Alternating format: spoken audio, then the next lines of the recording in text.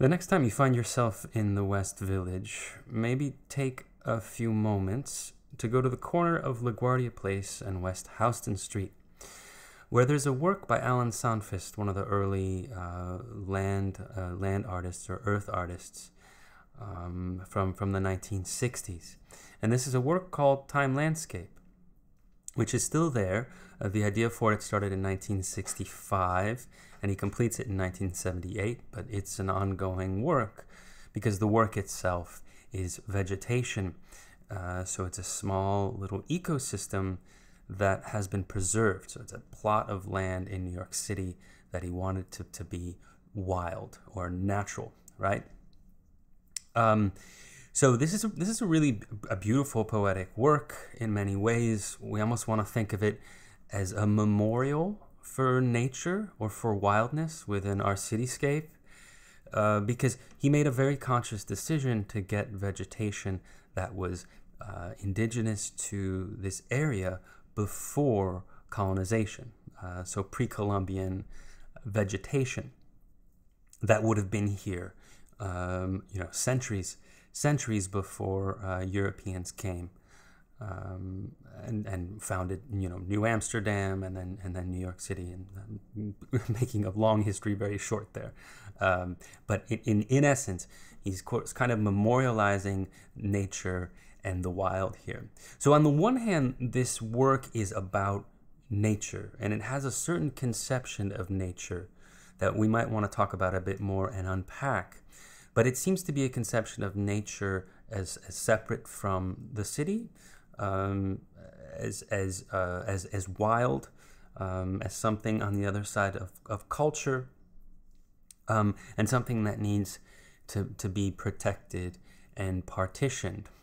So in that way, it has a very romantic conception of nature. We're going to talk about this today a little bit.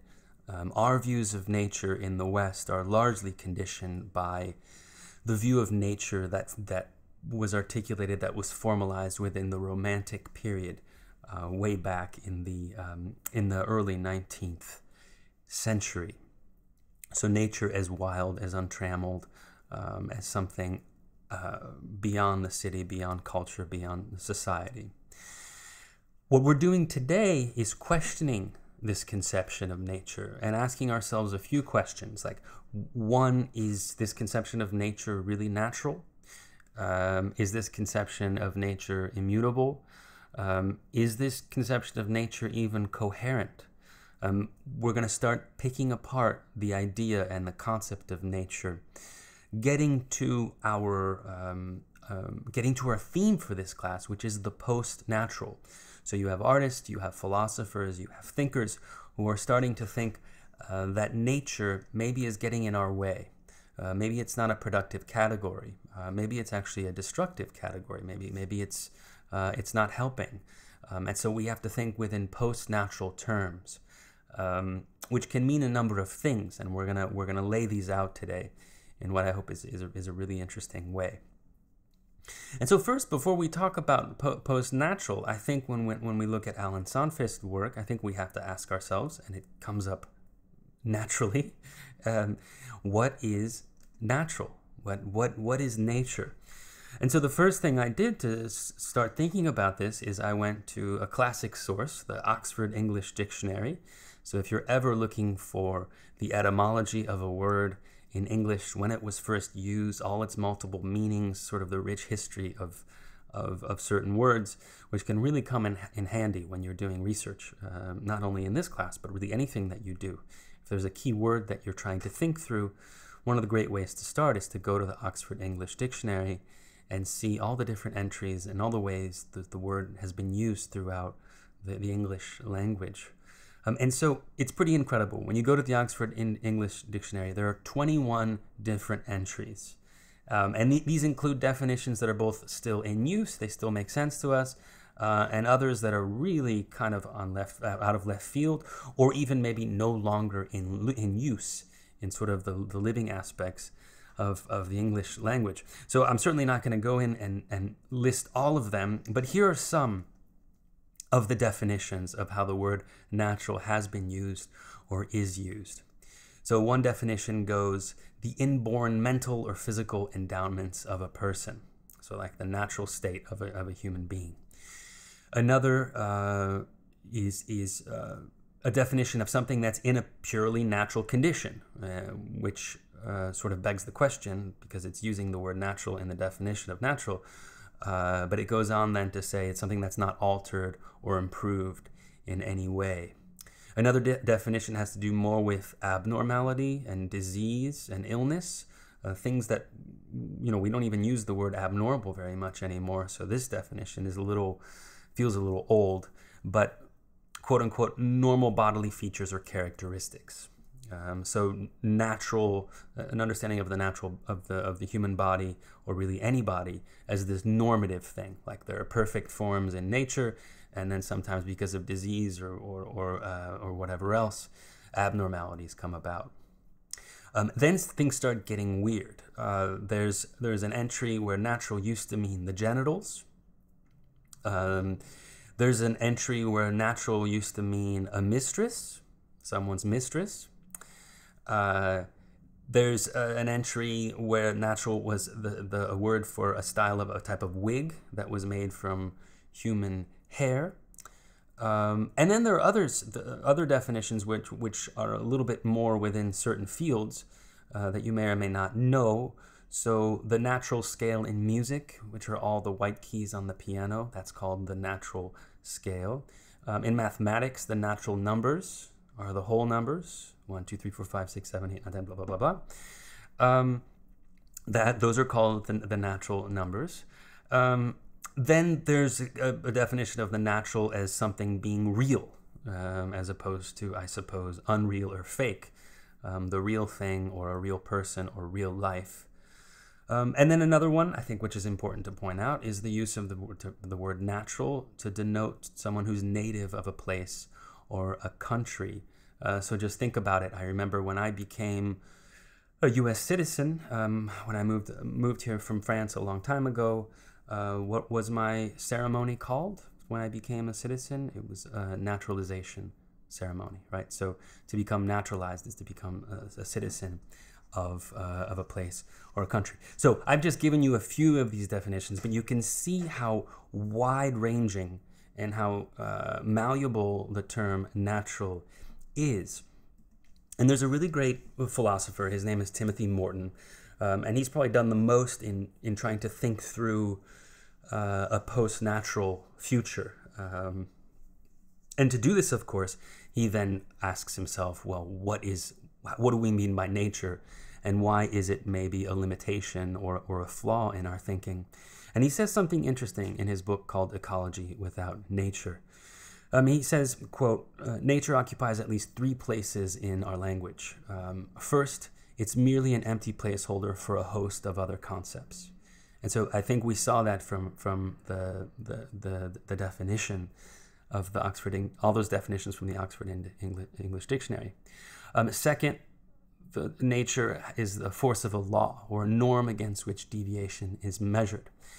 And this is one of the definitions that we were just looking at. And I think it's a really important one to look at, because whenever you think of the word nature, or when you think of something being natural, you are, whether you know it or not, tapping into a long history of the idea of natural laws, the idea that there are natural laws that we have to abide by and command. And then third, nature as a Pandora's box, a word that encapsulates a potentially infinite series of disparate fantasy objects. So this sounds a little bit more opaque, the way he's describing this, but I guess what I want you to think of here, I think what he's trying to say is that the word nature almost becomes an idea that can be invested with all sorts of meanings that come from certain desires. And so each culture, it's very likely that each culture will have a specific conception of nature that fits along with the desires of that society, the way they see themselves, the way they see their traditions, and their cultures. So this is all really important, and I hope the beginning of this session, it's a bit heady and it's a bit textual, and I promise we're going to get to more examples. But the word nature and natural is so loaded, and we could spend hours unpacking it and seeing how it's meant so many different things to so many different people, how it's encoded in the way we talk, it's encoded in the ways we look at the world, in such a way that we think is kind of fixed, but in fact, it's conditioned. And I think this gets us then to another really important idea about nature and the natural, because you may have heard the term, oh yeah, it's only natural that we do this, right? Using the word natural in that sense. And that gets to a definition of the natural as ideology. So ideology is a difficult term to define, but the way I want you to think about ideology is simply a set of ideas that people hold without knowing really why they hold them. These ideas can simply be dogmatic or just traditional. They're these type of ideas that are in the air, in culture, that have just always been there, and they're left uncritically examined, right? So these are like, think of the received ideas of any one culture, and I imagine you can think of all sorts of examples of this within the United States, in our own time, all the ways in which we think certain things are only natural, and you don't even have to question them, right? That go way beyond questions of nature and wildness, right? So this definition of natural is about all the things that just seem natural to us, and so we don't question them. This is the definition of ideology. When you go back and you read Marx on ideology, his definition of it is basically the ideas that people have without knowing that they have those ideas. But nonetheless, they condition the way they think, and they condition the way they act, right? So this is a conception of nature and natural as dogmatic. It's almost like a default mental pattern, right? And how many examples could we think of? Could we think of this? I mean, I would think all the packaging on food where you see all, like all natural. I think that's ideological. I think if you talk about food being all natural, it's largely meaningless. Other than the general tendency to think of natural food as being a food that's either hasn't been in any way altered, or refined, or adulterated. But really, people, advertising companies and food corporations, they use the term all natural to mean all sorts of different things, and we don't really quite think about it. People probably just look at it and think, oh wow, this is healthy, right? But that might not necessarily be the case. Even if it is true that probably the least refined and the least worked over your food has been, the more it's a whole food, the more likely it's healthy for you. But there are all sorts of things in nature that haven't been altered or refined or processed. I mean, think of morphine. Comes from a poppy plant, right? Morphine is incredibly addictive and dangerous, right? People make heroin out of morphine. So just because it's unadulterated and so-called found in nature and natural doesn't necessarily mean it's good for us, right? Then on the other side of things, there are all sorts of things out there that we think, well, it's only natural that they're there. It's only natural that it's this way. But in fact, it's not. It's not natural at all.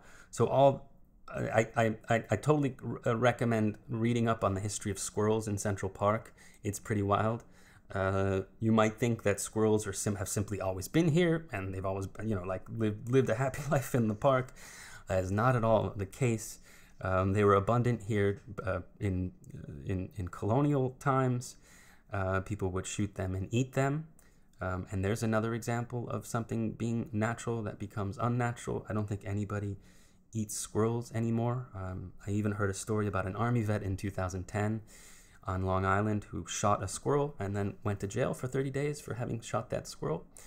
If you go back a few centuries, people were shooting squirrels all the time and eating them, right? So the idea of what we eat, whether or not we eat animals or not, which type of animals we're taught to eat, none of that is natural. All of that is ideological, according to traditions and according to sort of the normative behavior of any one time or place, right?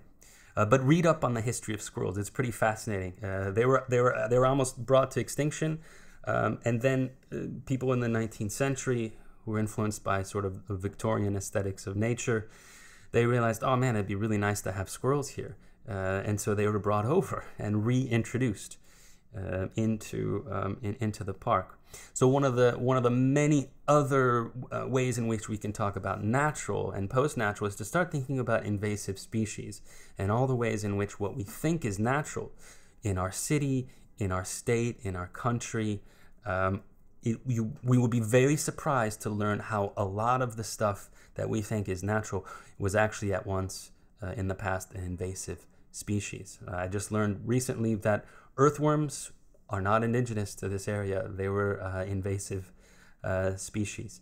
There are tons and tons of examples of this. So this long introduction, which I know is very textual, it's a bit heady, but I hope you find it interesting, just to unpack this term natural and nature, and to think about all the ways in which it's so loaded and it's so loose, it's so malleable, it means so many things to so many different people, that this is setting up our session, because we're now going to think about, okay, natural beyond natural, natural beyond nature, ecology beyond nature, and the post-natural condition. And so one way in which we might think of the post-natural, and I think it's really important to do this, is to think of other cultures that have not really had the Western conception of nature as something that's on the other side of culture, that's distinct from human society, and something that's out there that needs to be managed and kept wild. And we find many examples of this. We can find examples of this within indigenous traditions in this country. And I wanted to give you an example of this from a really wonderful work from an artist. His name is Alan Michelson. He's a New York-based Mohawk member of the Six Nations of the Grand River. So he's a First Nations indigenous artist. And he did a work, it was shown at the Whitney. It's a video work, and you can see it online if you're interested. Just search for Alan Michelson, Wolf Nation. It's a really lovely video work. It looks like this. It's in purple. It's a webcam footage of red wolves who are critically endangered. They're a critically endangered species, who are very important to the traditions and the spiritual lives of First Nations peoples, going way back, specifically of the Lenape people, who were dispossessed from where we live, or where I'm speaking right now, New York and New Jersey. And so this is an example of envisioning nature beyond something that's simply out there. And this all conjoins to the ideas that we had started talking about in the animal lecture, because post-natural in many ways means post-humanist, getting away from the notion that humans are on one side and then non-humans are on the other, or humans are superior and non-humans are inferior, and can just be killed and treated in any old way. This is not at all how indigenous peoples thought of wolves, who are, again, very important animals for their traditions and their spiritual lives. And so Alan Michelson here is making a connection or an analogy between the eradication of red wolves, which has led to all sorts of problems, not only from the red wolves themselves, but also for deer populations. If we think that it's natural for deer to be everywhere, and overpopulated, which leads to all sorts of problems, not only to deer, but to humans and vegetation. Well, that's because we unnaturally called all these wolves, who otherwise lived in a more symbiotic existence with deer. So already we're getting into the idea of what seems to be natural is actually not so natural, and maybe towards a post-natural condition here. But he's making an analogy between the eradication of wolves and the eradication of humans that lived in the same area. So the eradication of indigenous peoples, and the eradication of now critically endangered wolves. So this is a work that forms solidarity between human and non-human, which goes well beyond a Western conception of nature, right? So maybe if we start thinking about post-natural, or getting away from conceptions of Western nature, maybe one way to do this is to start studying and start looking at artists and thinkers who are steeped within the tradition of non-Western conceptions of the natural, and of nature, which is going to be very distinct, right? I wanted to give you another example. This is quite an amazing story.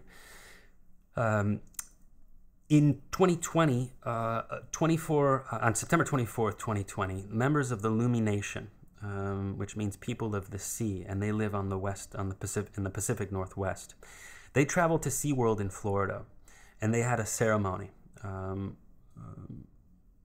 that had to do with an orca with a killer whale, that SeaWorld had named Lolita, but then the Lumi Nation wanted to rename her so that it would more closely align with where she should be, the waters off the Pacific Northwest, where she was taken by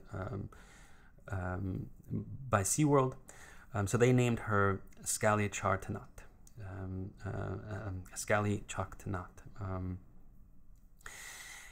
And so they had a ceremony renaming her, and they're trying to legally get her out of SeaWorld and back into her home waters, where they have, again, a conception, not unlike wolves here. There's a conception of killer whales as kin, as basically part of the family of the Lumi Nation in the Pacific Northwest. So again, this is a conception of nature, and in this case of a cetacean mammal, not as this thing out there that's wild and that's completely divorced from human interests, but one in which actually there's an entanglement, like there's a connection between orca communities and human communities, right?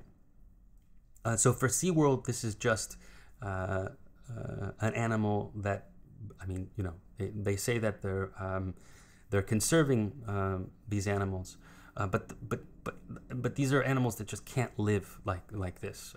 So it's hard not to think of this as a form of exploitation, as a form of putting, I would argue, someone in conditions that are unlivable for them, and all sorts of pathologies develop, and illnesses and shortened lives. If you're interested in this, I highly recommend the film Blackfish, which is very good, about orcas in captivity. So all this to give us another example of getting away from, well, nature as a spectacle, as something that can be contained, as something that can just be enjoyed, and moving towards a conception of nature, or arguably in relation to the Western context, a relation of post-nature, where nature is no longer something that can be kept at arm's length or is distinct from us, but actually is entangled with us, and is a part of our own self-conception, as it is for the Lumi Nation. There's another philosopher, her name is Donna Haraway, who's associated with these post-natural ideas, and one of the central terms that she's coined is nature culture. So rather than having a hyphen between nature and culture, where nature is on one side and culture is on the other, the word nature culture helps us emphasize all the ways in which what we used to think was out there in nature and we were here within culture are actually stuck together, are actually entangled in many ways, right? And through, you know, breakthroughs in genomics, in genetics, through breakthroughs in understanding our own bodies as actually largely non-human. All the cells in our guts, in our gut biomes, which really condition our moods and the way we think, all of those outnumber all the human cells in our body, right? So there's a lot of us that's actually, it's weird to think about it, but there's a lot of our bodies that's actually non-human. And dependent on these non-humans, right? So in a post-natural condition, one of the ways we have to start thinking about what it means to be a human is that we're not some self-contained thing. We're not some self-contained identity where we're 100% human and enclosed from the world. No, we have to think ourselves as utterly entangled and dependent on a whole host of things that are outside of us that we used to think was just like natural. So I mean, just think of food, but then also think of all the viruses, the fungi, the bacteria, all the things in your body without which you would not be able to live. You would not be able to live as a human creature, right? So once we start thinking of ourselves in this way, we're really moved away from the idea of the human as a purely social, cultural entity that's outside of nature. We're thinking of the human as totally entangled with all sorts of non-humans. And if you have a companion species, if you have a pet, whatever that pet might be, there are all sorts of ways in which you've created a link and an entanglement with that dog or cat or parrot or guinea pig or whatever they might be, that has conditioned both you and them, both emotionally, psychologically, but also physically. So it's an amazing thing to think about. And there are a number of artists that have worked on this question or point us into this question. So now we're going to get to some examples. This is Caitlin Berrigan, who has a liver condition that she needs to that needs to get treated. And so she did a work based on this. It's a really wonderful work, a work that has to do with giving in many ways. And so what it is, it's called Life Cycle of a Common Weed from 2007. And she takes, for her, the life-giving nutrients of dandelion, which it's been well known for a long time that dandelion is very good for our livers. Which is wild because, you know, it's just this common weed out there. You could go to Central Park and pick dandelion and make yourself a salad if you wanted to. So it's very good for her liver. But she doesn't stop there. She doesn't show how dandelion is good for her. You know, she eats the dandelion and it's good for her liver condition. She actually gives back to the dandelion with her blood. She draws blood, and the nitrogen in her blood goes back into the soil and renews the dandelion, which the very little I know about farming, I know that nitrogen is important for fertilization and proper soil and so on and so forth. So this is not only about the dandelion entering into the body of the artist, but also the artist's body entering into the body of the dandelion, right? So what a beautiful work to show the ways in which we are entangled with all sorts of non-humans out there in the world. In this example, dandelion, a weed, but we could come up with all sorts of examples that are quite similar, if not so obvious and thematized as this work wants to show and make visible.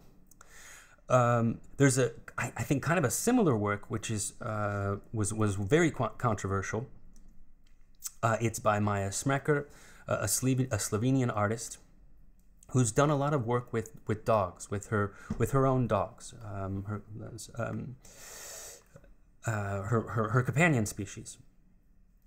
And one of the works she did is called Hybrid Family, which started in 2014.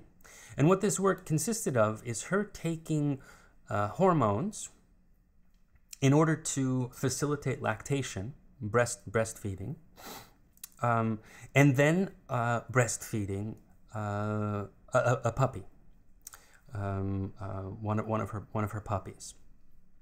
And so, on the one hand, I find this to be a fascinating work to talk about, and a lot of people are usually taken aback. In Slovenia, this was a very controversial work. She got a lot of resistance, especially from kind of extreme right-wing politics who found the work to be unnatural and against family values and so on and so forth. And I can see that. I can see how this work could be could feel like, wow, this is really weird. This is not something that we should be doing. This feels really unnatural, right? But then I think there's another way to think about it, which affords us a way to question what we deem to be unnatural, right? What are the reasons that this is unnatural? Might be interesting thing to think through. There's some who argue that the very beginnings of domestication between human and dogs, going way back, thousands of years, may have begun because of orphaned young puppies, wolf cubs, who were then taken in by human communities and would have been nursed by women in those communities, who were also, nursing their own babies. And so I'm thinking, if you're living, thousands of years ago, the very beginnings of the domestication of dogs in these communities, maybe they didn't have a conception of nature as being different from their culture. Maybe they didn't have a conception of the human as distinct from all other animals. Maybe this was simply a way of taking care. Of caring for, a little puppy that needs a family, and maybe it was totally natural to breastfeed, to breastfeed a dog, and so there now we're starting to think, oh wait, maybe it's not as unnatural as we think, and the impulse that even I have when I think about this work, I think, oh, this is really strange. I have to check myself and think, well, why do I think it's strange? Why do I think it's unnatural? And then the reasons for it seeming unnatural, they start to crumble a little bit. What if this is just a moment of care? What if this is a work that actually is about nurturing, is about caring, and that there's actually no one's being hurt by it, right? Maybe instead of thinking of the terms natural and unnatural, maybe we should think of terms as violent and non-violent, right? And so I can't help but think that a lot of people were troubled by this work, found it to be scandalous or unnatural, and then yet maybe that morning they had cow milk with their cereal, right? As a seemingly totally natural thing, which, taking lactating liquid from a mammal has been done for centuries, not in the volume it is now, that's for sure, but not by all peoples. By no means have all human beings done this and all cultures done this. So milk may very well be an unnatural thing for cow's milk may very well be an unnatural liquid for a lot of people in history, and even a lot of people in the world today. And there we have an example, arguably, where someone is getting hurt, because if you've ever seen cows in the dairy industry, it definitely doesn't seem like a fun life, as opposed to this little puppy who's just being taken care of. So this is a really rich work that really starts to make us question natural and unnatural in ways that are kind of fascinating, and really get us to sort of like be critical about our own assumptions. Also, when we're talking about this interaction between human and non-human animals, I think we also have to think about all the ways in which we already manipulate animal life in all sorts of ways in science and in the food industry. And so one example would be the Onco mouse from 1988, which was the first transgenic transgenic animal to be patented. Transgenic is a technology where you go in and you start working with the genes of a creature so that they develop certain traits artificially. So this has been done for centuries through breeding, through selective breeding, but this is the first time where you can start messing with the genes not by breeding, but by going in there and actually working with the genetic material itself through scientific breakthroughs in biotechnology. So the oncomouse is the first to be patented in 1988 by Harvard University, and it's still used. Imagine all the oncomice that were made, because they're modified to create a specific gene that will then lead to cancer. So they're predisposed to getting disease, to getting cancer, so that they can then be used in research. So if this is not an example of nature culture, I don't even know where nature would begin and end and where culture would begin and end in here. This is an object, this is a creature that's a product of nature culture. It's a product of both human science, but then also natural, the natural evolution of mice, of rodents. So like Maya Schmecker's work, we've been crossing the species barrier and doing things to non-human animals in all sorts of ways well before that work. And so here we might ask, like, is this natural or unnatural? Maybe that's even an unhelpful question, right? Maybe we need to be thinking of this in post-natural terms, where we, like I said before, we want to think of the oncomice as a product of both science and unadulterated life, right? Of evolution. There's another example of this. I have things out of sequence here, but Dolly, who you may have heard of, was the first sheep to be cloned in 1997. So the process of cloning is also this way in which we manipulate so-called a natural life cycle. So Dolly was also a product of nature culture, and there is an artist, Eduardo Cach, who did a very famous, also notorious notorious work called GPF Bunny, where he worked with scientists in France to create a transgenic rabbit, and her name was Alba. They spliced the genes of a rabbit with the genes of a bioluminescent jellyfish, so that Alba, when she grew up, if she was put under the right light, she would glow like bioluminescent jellyfish that glow underwater. This was a very controversial work, and the French state even seized the rabbit, and the artist never saw her again, and we're not sure where she went. So this is another example of a post-natural animal, of an animal that's both a product of scientific technology, but also, of course, a product of quote-unquote natural evolution, if you will, the evolution of rabbits. And we should also keep in mind that even though Eduardo Cach's GPF Bunny was controversial, and a lot of people thought this is something that an artist should not be doing, you shouldn't be messing with life like this, and there may be merit to those criticisms.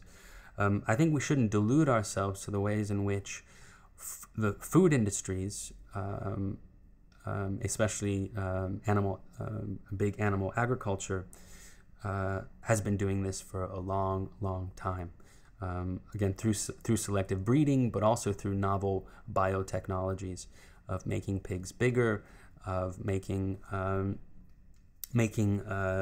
chickens grow so fast that actually they can't live beyond a certain age because they won't even be able to hold themselves up, so that they produce more meat.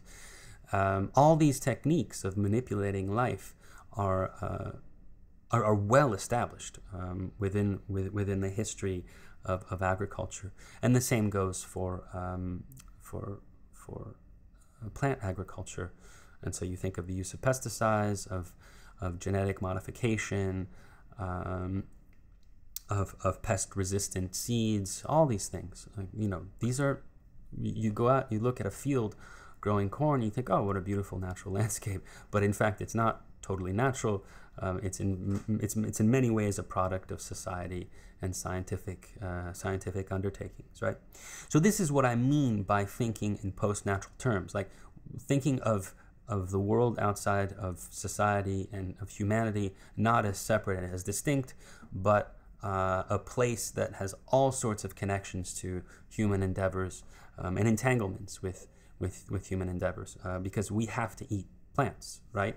There's no choice there, and so we are ingesting all sorts of products that may very well have been manipulated in some ways. And the debates about genetic modification, whether or not they're necessary to feed people because of the volume that we need, whether or not they're bad for us, all these things are debates that are unfolding. And some people argue that genetic modification is harmless and it helps feed people. Other people argue that no, you should have organic food and you should not be eating genetically modified plants. These are part of the debates that are happening right now, and I don't think we can understand these debates with the old conception of nature. I think we have to think in post-natural terms. And so here is where we get to the more big picture stuff, right? This is where we get to the idea of ecology and nature. So I think for quite some time, environmentalism and ecology was working with a conception of nature that was rather traditional. And by traditional, I mean the conception of nature that begins in Romanticism, where it's something that we should leave wild, untouched, and free from human intervention. And also the idea of nature as something that's sublime or beautiful, right? Where we have a certain conception of nature that goes back centuries, that you go out to the park, you go out for a hike, and it's like this beautiful thing. It's a remedy for living in a city. It's a remedy for a stressed out life. And I don't want to downplay that. I really think it is. I was just listening to a new record by a Japanese musician that was inspired by nature bathing, which is something that's done in Japan, where you go out and you just lay in a forest and you bathe in the forest. And of course, in our most stressed out moments, as you know, living in New York City, yes, I could use a bit of that sometimes, right? So nature can definitely be this remedy and this point of quieting down and of meditating and of becoming rejuvenated through nature. But there are problems with this conception of nature and this perception of ecology and an environment as something out there. The most obvious is that, and we've talked about this a lot in class, is that there's really no nature that's not touched by human activity at this point. I mean, if we even just talk about the atmosphere, every single part of the atmosphere is touched by a greenhouse gas that's been emitted by human industry. There are particulate matters of plastic that they've even found in Antarctica now. It's all over the place, right? So the idea of nature as something wild and something out there and beautiful and sublime, free from humanity, maybe that worked in the 19th century, but it no longer really works today. And so Timothy Morton, the philosopher I was talking about at the beginning of today's session, he wrote a whole book called Ecology Without Nature, where he tries to demonstrate that our conception of nature is actually getting in the way of ecology, of ecological thinking and progress when it comes to environmental politics. Because this is another part of the story. If we're unfolding a political ecology throughout this class, inherently political ecology is post-natural, because we're talking about nature as entering into the question of human politics, right? So political ecology is itself, using Donna Haraway's term, a form of nature culture, of one thing, of one enmeshed thing. And so there are all sorts of wonderful examples I could give you about ecology and ecology without nature, and problematizing this idea of nature as something that's out there, and pure and distinct from human activity. We go right back to the source here with Caspar David Friedrich, who you may know, a German painter of the early 19th century, the height of Romanticism, and this is his Sea of Ice from 1823 to, oh, typo, sorry, to 1824. And it's a really wonderful painting that shows this, this ice formation that's wrecked a ship. So it's sort of, and you see the ship on the right there. It's almost fully submerged underneath the ice. So this is a conception of romantic nature as awe-inspiring, as actually dominating human activity, and as sublime and beautiful, right? Which again, this is a conception of nature that would have a very long hold on the Western imagination. And so more recently, far more recently, an Austrian artist, his name is Matthias Kessler, he did a work called The Sea of Ice, referencing the painting, Friedrich's painting, but also The Wreck of Hope from 2012. And at first you see it, it's an object in a gallery, and you think, oh, it's just a little fridge. So you go, you're invited to open the fridge. People are invited to go in and open the fridge. And you open the fridge, and there are bottles of beer in the fridge. And anyone who goes to the gallery and looks at this work, everyone is open, is free to grab a beer, pop it open, and have a drink while looking at the art. So it's one of these works that are participatory, like the audience interacts with the work, and it's a gift. You get to have a free beer while looking at art. Then you can't help but notice that the top part of this fridge, as most fridges do, has a little freezer. And if you open the freezer, there's a 3D printout of Friedrich's painting, The Sea of Ice. And you can see it up there. It's made of ice. And so every time someone opens the ice, where I guess normally ice cubes would be, they see the painting, and they change the thermal composition of the freezer. All right, it warms up. The ambient air from the room goes in, and what happens? Well, the sculpture starts to melt. Right, and so when it gets closed, it congeals again. It starts to freeze again. But of course, because it had melted, it starts to change shape. So over the course of the exhibition of this freezer, the more people go in and grab a beer and look at the freezer, the more the little sculpture of the Sea of Ice, which is referencing Caspar David Friedrich's painting, starts to change, starts to melt, starts to morph. And so this is the opposite of the conception of nature as divorced from human activity, because here just grabbing a beer, just grabbing something to drink, which of course not everyone does, but a lot of people do, and it's just like this everyday activity, is preying on the integrity of this little 3D model made of ice of Caspar David Friedrich's the Sea of Ice. So nature now is at the whim of human activity, which is much more fitting for what we talked about at the beginning of this semester of the Anthropocene and of human activity changing and becoming a force on a geological scale. So this is almost like the Anthropocene in miniature in a fridge. It's a really fascinating work, and gets us thinking about, okay, nature is not something that's out there, that's beautiful and sublime, but nature is something that I'm actually connected to. And what I do, what I enjoy, the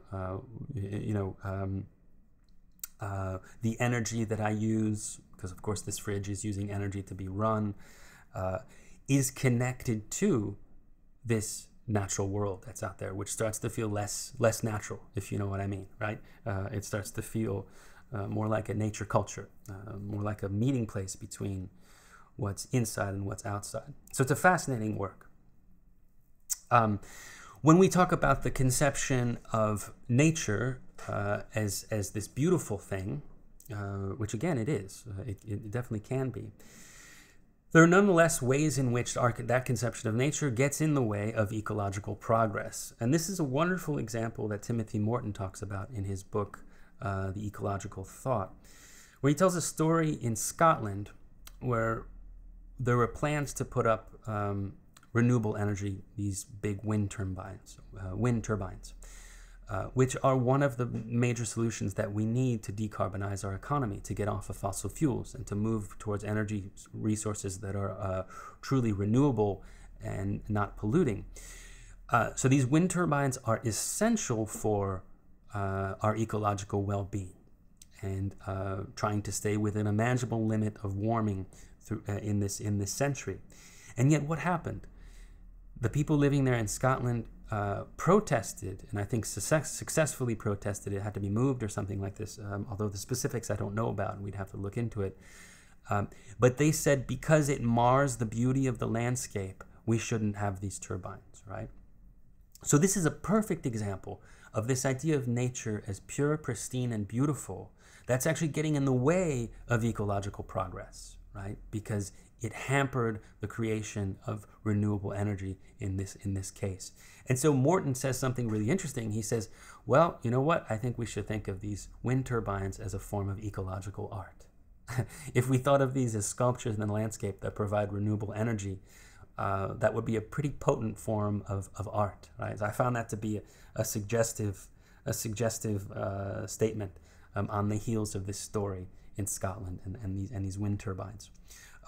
So just another story that shows that nature sometimes gets in the way of nature or ecology or environmental well-being, which makes us start to think about, let's move towards a post-natural world, a world where we start to reconceive nature as not this pristine, beautiful thing out there that we shouldn't trammel. There's another really wonderful work by another Austrian artist. His name is Martin Roth, and he did the work. This is in New York in the Austrian Cultural Forum, which is not far from MoMA in Midtown. And the work is called, in May 2017, I Cultivated a Piece of Land in Midtown Manhattan, Nurtured by Tweets. And this is on a more poetic register, but also a political register.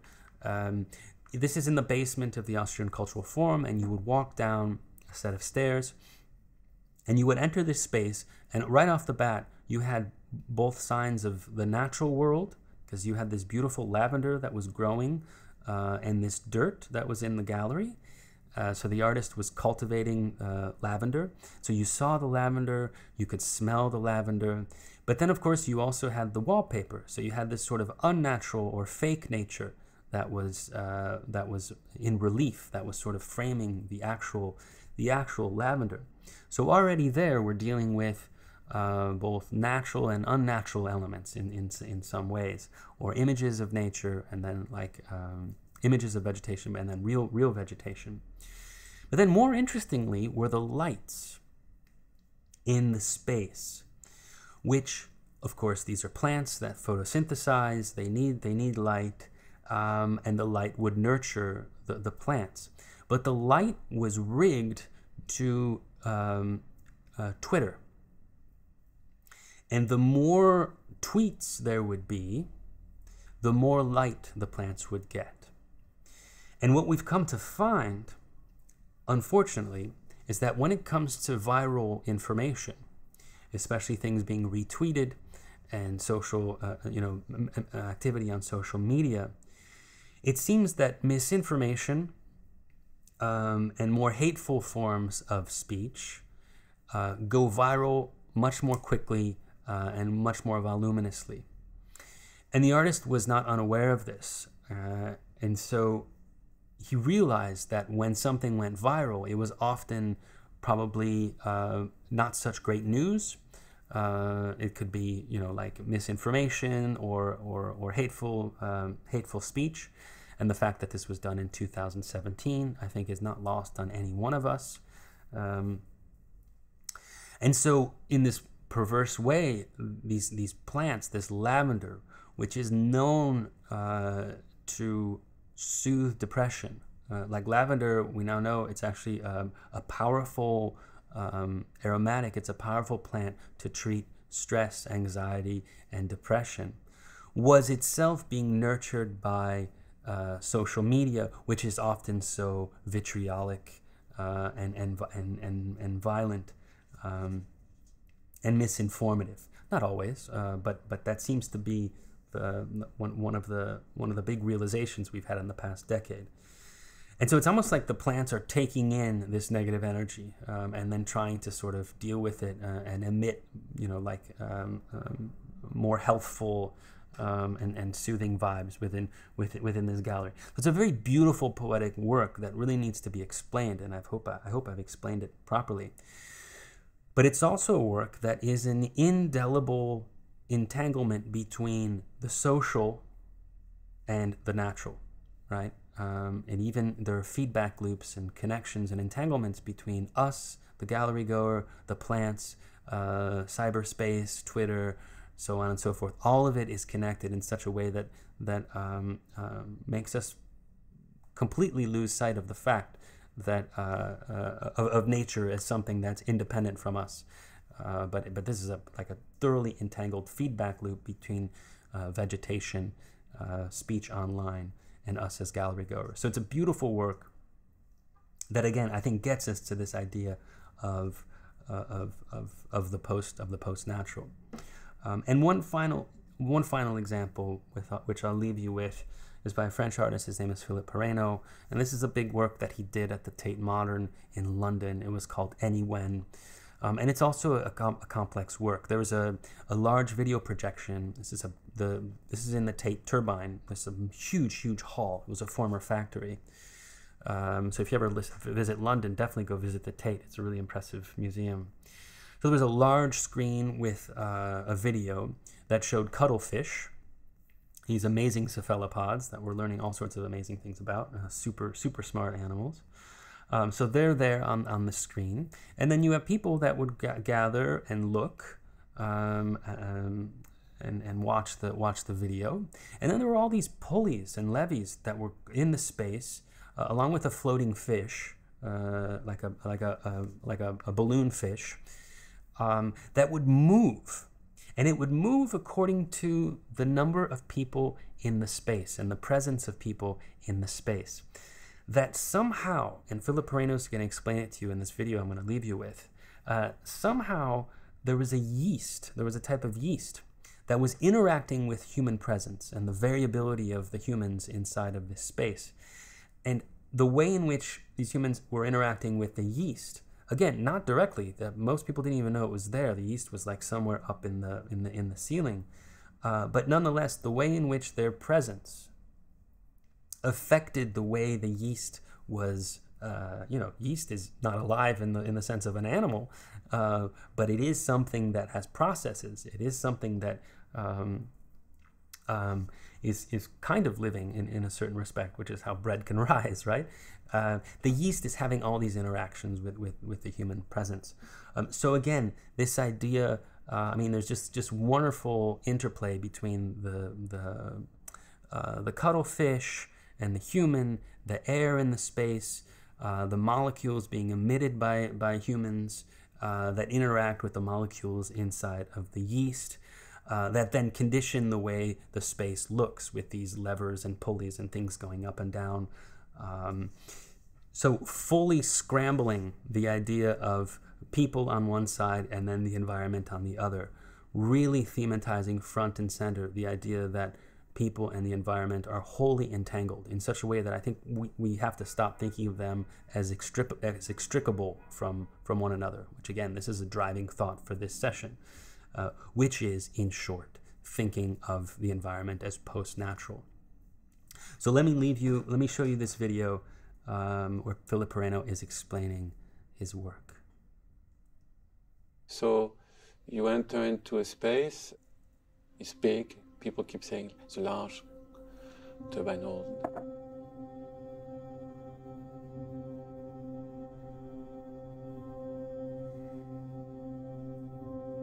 But and also at the end of you have a little room where you have this like microorganism that controls you.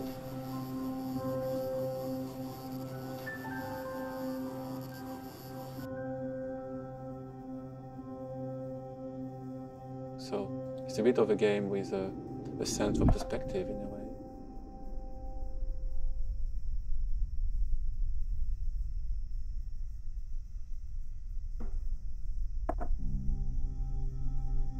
The building basically becomes a sort of, I will say, an automaton.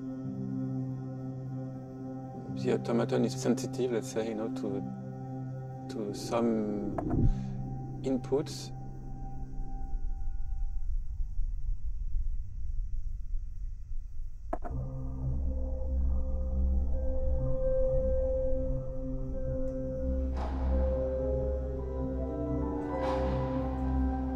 it's rain outside, you may start to have a lot of oxygen feeding the heat. They will react accordingly and change things inside.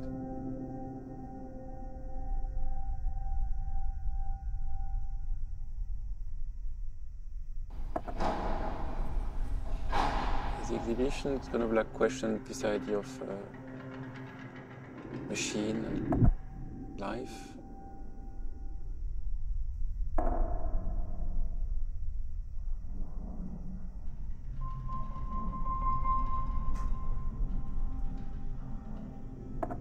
The title is Anywhen. The first one was not Anywhen, was Then About. It was sort of a game onto this idea of time and space, kind of wandering, you know.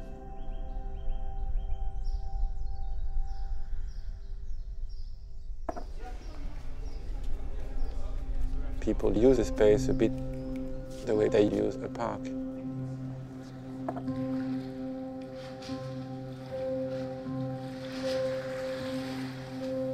I want to have also something that moves, not because I make them moving, but just because I move, because I follow the vortex.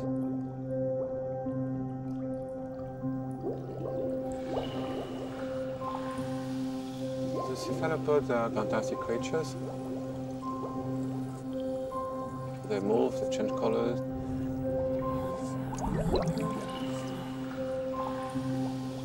It's a exhibition turned a bit like a cephalopod.